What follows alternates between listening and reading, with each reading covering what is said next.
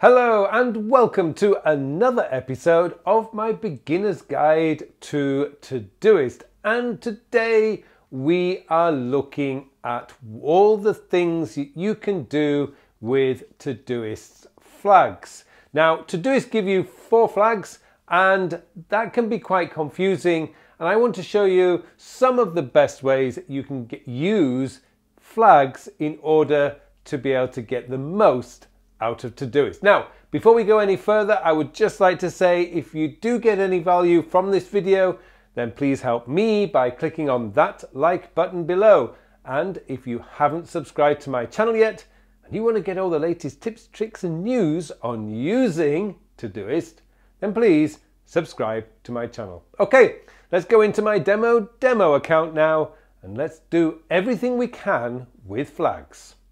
Okay, so what we're going to do with our flags is to show you how you can use flags inside your Today view.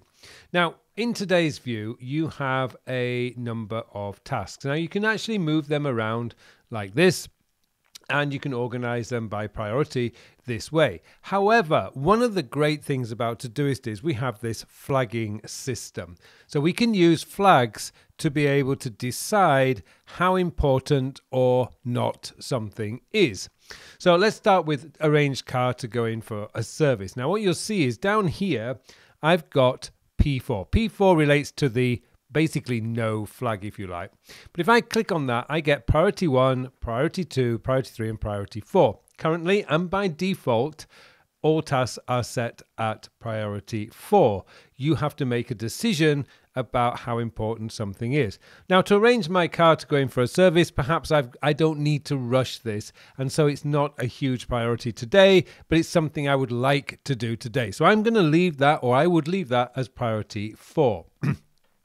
Send Claire Jeff's details. Now imagine that this is actually something important. Claire has asked me for it earlier this week. It's now the end of the week and I have not done it yet. This has now become a very important task. So I'm going to make that priority 1. What you'll notice when I did that, if you look in this area here up at the checkbox, you'll notice it's turned red. If I'd made that priority 2, it would be turning orange. If I'd made it priority 3, it would turn blue. And if it's a priority 4 or basically no flag, it would be white. But this is a very important task, so I'm going to make that priority 1, and that's now set.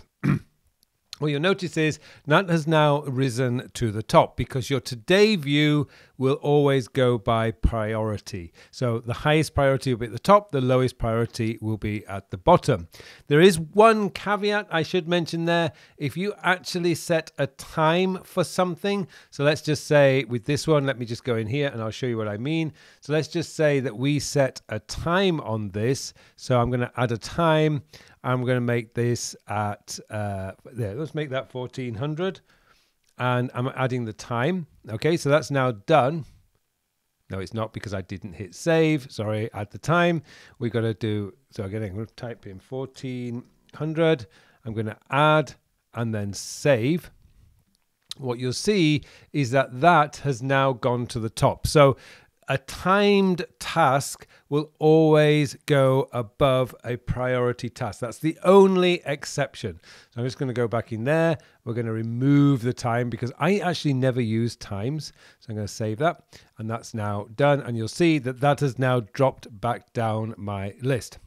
So let's go in to talk to Andrea about Jessica's birthday party. That's something that I do need to do today, but I can't do it till later in the day. I tend to give things that for later in the day that are important a priority 3. So that's now gone in as blue. As you see, it's risen to the top. Subscribe to the Working With podcast. Of course, that's a very important task to do. So what I'm going to do is I'll show you another way of doing this. You don't have to open the task. I can just type P.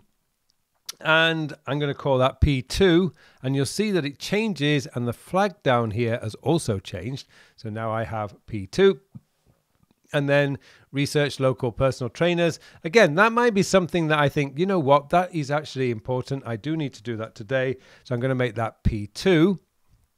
I'm going to save. And now you'll see that the order of my tasks have actually changed now, because the priority task is at the top, followed by the next priority, followed by the next priority. And as I say, there's two ways of adding flags. You can add flags by just typing a P and then whatever flag you want to do, it will change the flag. Or you can go into the task itself and you can do it sort of manually right here by just clicking on the task that you want. So that's one way of, those are the ways of adding flags to your task and why you might want to do that. As I say, this is really up to you whether you want to sort of use flags for denoting between work and personal. So you could use blue flags for your personal life, P2, and red flags for your work life, P1. Or in my case, I tend to use flags by red flag are tasks that absolutely must be done today. Orange flags are tasks I would like to do in the morning.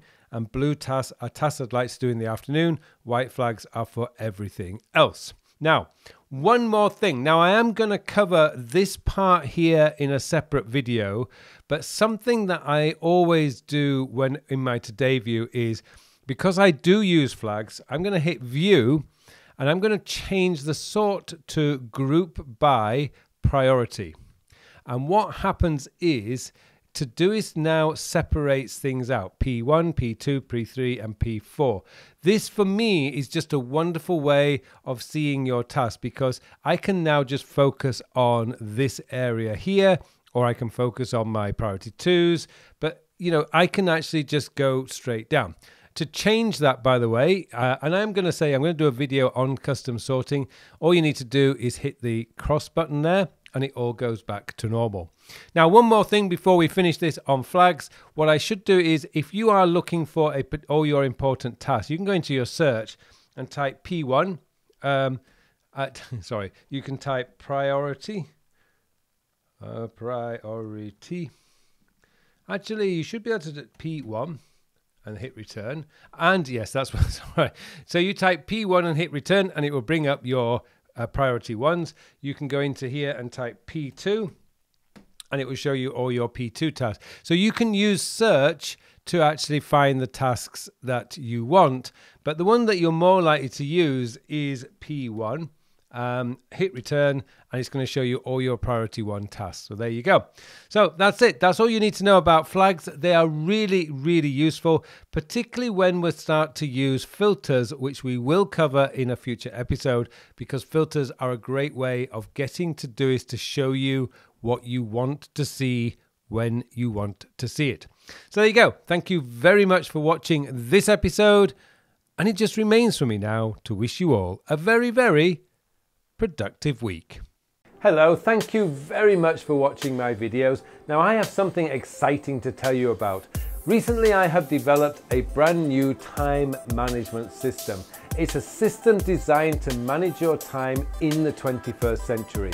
The world has changed a lot over the last 20 years. In fact, it's actually changed a lot this year.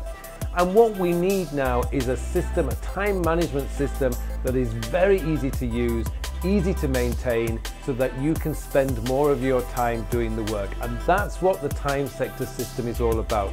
It's going to change your whole belief system about the way a time management system should work, because this focuses on when you are going to do the task. And let's be honest, it doesn't matter how motivated, inspired, or how urgent something is. If you don't have time to do it, it is never going to get done.